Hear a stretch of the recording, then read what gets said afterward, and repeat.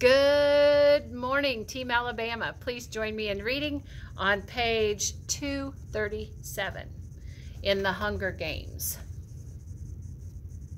A few steps into the woods grows a bank of wild flowers. Perhaps they are really weeds of some sort, but they have blossoms in beautiful shades of violet and yellow and white. I gather up an armful and come back to Rue's side. Slowly, one stem at a time, I decorate her body in the flowers, covering the ugly wounds, wreathing her face, weaving her hair with bright colors. They'll have to show it, or even if they choose to turn the cameras elsewhere at this moment, they'll have to bring them back when they collect the bodies, and everyone will see her then and know I did it. I step back and take a last look at Rue. She could really be asleep in that meadow after all. Bye, Rue, I whisper. I press the 3 middle fingers of my left hand against my lips and hold them out in her direction, and then I walk away without looking back. The birds fall silent. Somewhere a mockingjay gives the warning whistle that precedes the hovercraft. I don't know how it knows. It must hear things that humans can't. I pause, my eyes focused on what's ahead, not what's happening behind me. It doesn't take long, and then the general bird song begins again, and I know that she's gone. Another mockingjay, a young one by the look of it, lands on a branch before me and bursts out Rue's melody. My song, The Hovercraft, were too unfamiliar for this novice to pick up, but it has mastered her handful of notes, the ones that mean she's safe, good and safe, I say as I pass under the branch. We don't have to worry about her now, good and safe. I've no idea where to go. The brief sense of home I had that one night with Rue has vanished. My feet wander this way and that until sunset. I'm not afraid, not even watchful, which makes me an easy target, except I'd kill anyone I met on sight, without emotion or the slightest tremor in my hands. My hatred of the Capitol has not lessened, my hatred of my competitors in the least, especially the careers. They at least can be made to pay for Rue's death. No one materializes, though. There aren't many of us left, and it's a big arena. Soon they'll be pulling out some other device to force us together, but there's been enough gore today. Perhaps we'll even get to sleep. I'm about to haul my packs into a tree to make camp when a silver parachute floats down and lands in front of me. A gift from a sponsor, but why now? I've been in fairly good shape with supplies, and maybe Haymitch has noticed my despondency and is trying to cheer me up a bit. Or could it be something to help my ear? I open the parachute and find a small loaf of bread, and it's not the fine white Capitol stuff. It's made of dark ration grains and shaped in a crescent, sprinkled with seeds. I flash back to PETA's lesson on the various district breads in the training center. This bread came from District 11. I cautiously lift the still warm loaf. What must it have cost the people of District 11, who can't even feed themselves? How many would have had to do without to scrape up a coin to put in the collection for this one loaf? It had been meant for Rue, surely, but instead of pulling the gift when she died, they'd authorized Haymitch to give it to me as a thank you, or because, like me, they don't like to let debts go unpaid. For whatever reason, this is a first, a district gift to a tribute who's not your own. I lift my face and step into the last falling rays of sunlight. My thanks to the people of District 11, I say. I want them to know that I know where it came from. That's the full value of their gift has been recognized. I climb dangerously high into a tree, not for safety, but to get as far away from today as I can. My sleeping bag is rolled neatly into Rue's pack. Tomorrow I'll sort through the supplies, and tomorrow I'll make a new plan. But tonight all I can do is strap myself in and take tiny bites of the bread. It's good. It tastes of home.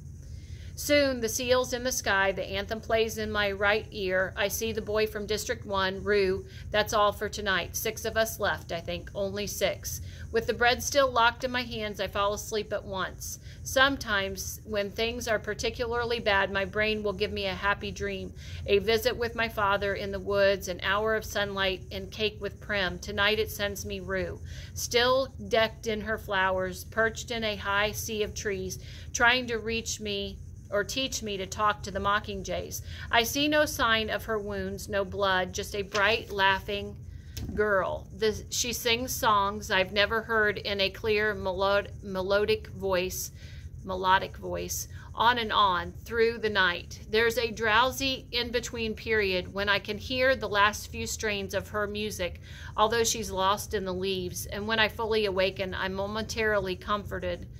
I try to hold on to the peaceful feeling of the dream, but it quickly slips away and leaving me sadder and lonelier than ever.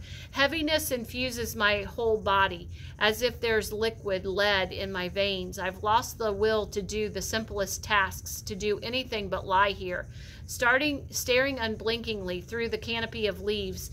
For several hours I remain motionless as usual. It's the thought of Prim's anxious face as she watches me on the screen back home that breaks me from my lethargy. I give myself a series of simple commands to follow, like, now you have to sit up, Katniss. Now you have to drink water, Katniss. I act on the orders with slow robotic motions. Now you have to sort the packs, Katniss. Rue's pack holds my sleeping bag, her nearly empty water skin, a handful of nuts and roots, a bit of rabbit, her extra socks, and her slingshot. The boy from District 1 has several knives, 2 spare spearheads, a flashlight, a small leather pouch, a first aid kit, a full bottle of water, and a pack of dried fruit. A pack of dried fruit out of all he might have chosen from?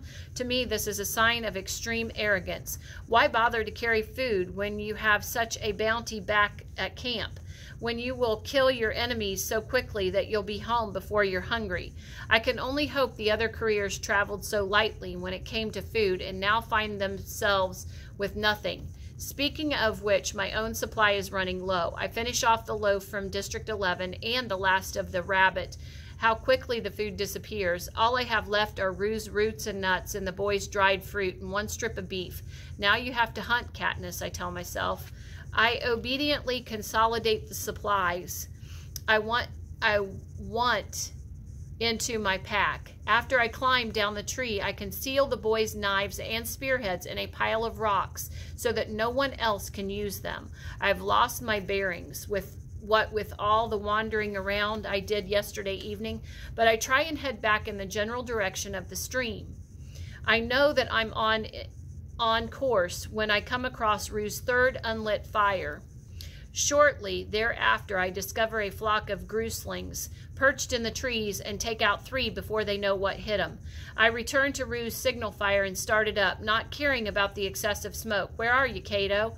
I think as I roast the birds and Rue's roots. I'm waiting right here. She's getting a little cocky, don't you think? Who knows where the couriers are now? Either too far to reach me or too sure this is a trick, or is it possible too scared of me?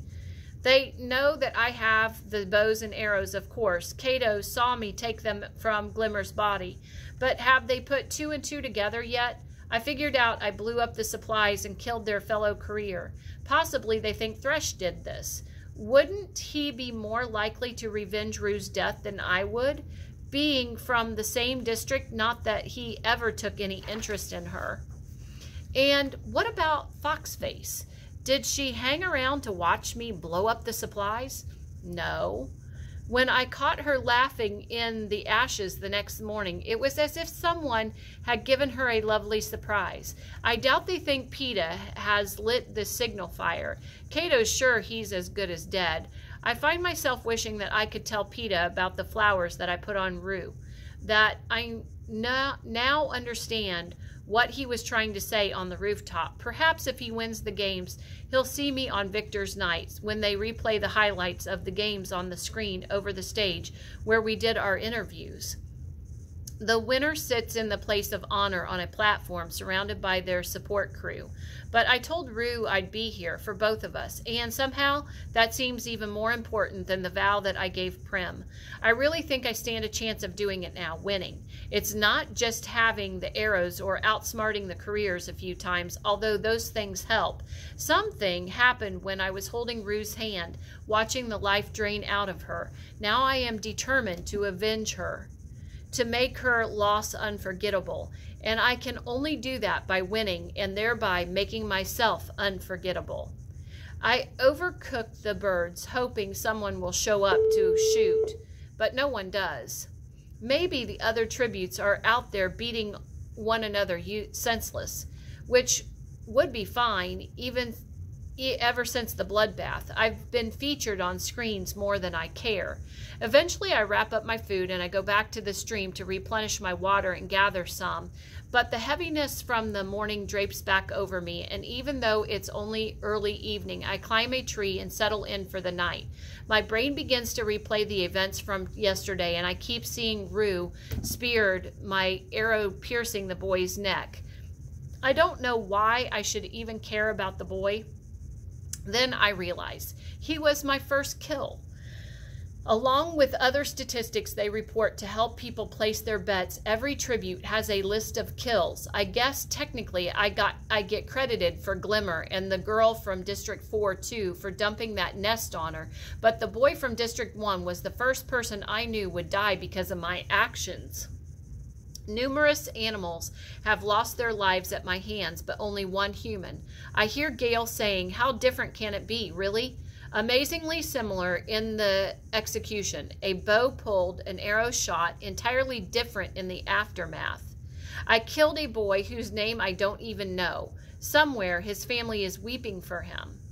His friends call for my blood. Maybe he had a girlfriend who really believed that he would come back.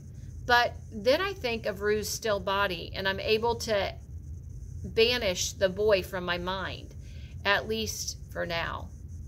It's been an uneventful day, according to the sky. No deaths, and I wonder how long we'll get until the next catastrophe drives us back together. It is going to be tonight. I want to get some sleep first. I cover my good ear to block out the strains of the anthem, but then I hear the trumpets and sit straight up in anticipation. For the most part, the only communication the tributes get from outside the arena in the nightly death toll, but occasionally there will be trumpets followed by an announcement. Usually this will be a call to a feast. When food is scarce, the game makers will invite the players to a banquet somewhere known to all, like the cornucopia, as an inducement to gather and fight. Sometimes there is a feast, and sometimes there's nothing but a loaf of stale bread for the tributes to compete for. I wouldn't go in for the food, but this could be an ideal time to take out a few competitors. Claudius Templesmith's voice booms down from overhead, congratulating the 6 of us who remain. But he is not inviting us to a feast. He's saying something very confusing. There's been a rule change in the games. A rule change? That in itself is mind-bending, since we don't really have any rules to speak of, except don't step off your circle for 60 seconds and the unspoken rule about not eating one another. Under the new rule, both tributes from the same district will be declared winners if they are the last 2 alive.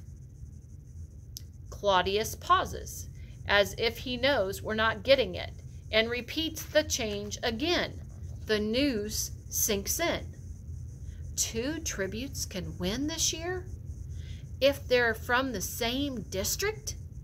Both can live? Both of us can live? Before I can stop myself, I call out PETA's name. Okay, go ahead and add to your facts today. Have a great rest of your day, Team Alabama.